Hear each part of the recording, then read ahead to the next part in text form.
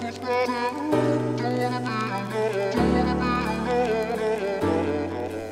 is going on, guys? I'm back with a new FL Studio tutorial. In this tutorial, I'm going to teach something that I wanted to make a video of a long time ago when I first figured out how to do it in FL Studio, because I've never really used sidechaining in any of my songs until recently. And so I've started using it, and I never knew how to do it in FL Studio, like I said, until recently. So now I'm just going to teach you guys how to do it real quick in case you don't know how already. It's extremely simple. So I'm just going to show you this little loop I have without it being sidechained yet, and then I'm going to show you the steps to take in sidechaining it.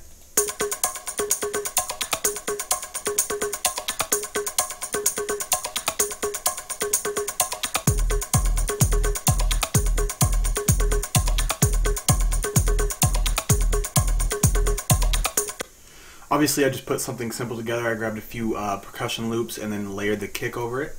Okay, so the first thing you're going to want to do is take your kick, just Control L, put it in the first available channel. You can put it in one. There's nothing in one either. It's just I set up this new project and there technically is something in one. I just don't have it in the pattern right now. Doesn't matter anyway.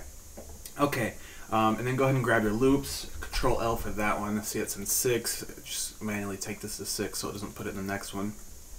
And with your, make sure you're clicked on your kick drum or whatever you want to sidechain, your snare drum, whatever it is that you're wanting to sidechain to. Be clicked on that channel. Go over to the channel that you want to sidechain it to, which would be this percussion right here. Go down this little arrow, right click it, and sidechain to this track. Now you're going to want to go to that channel, click the channel, throw in a fruity limiter right there, easy.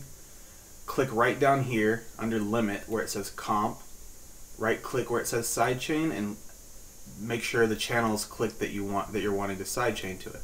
Okay, and from here it's fairly simple. You just play with it by ear.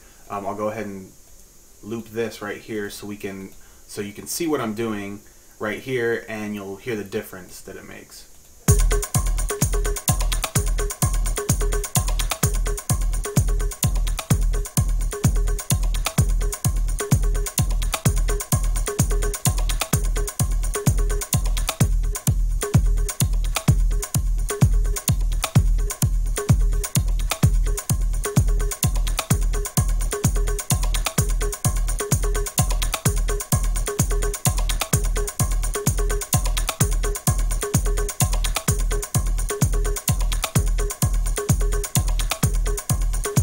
And you just play with it to your liking.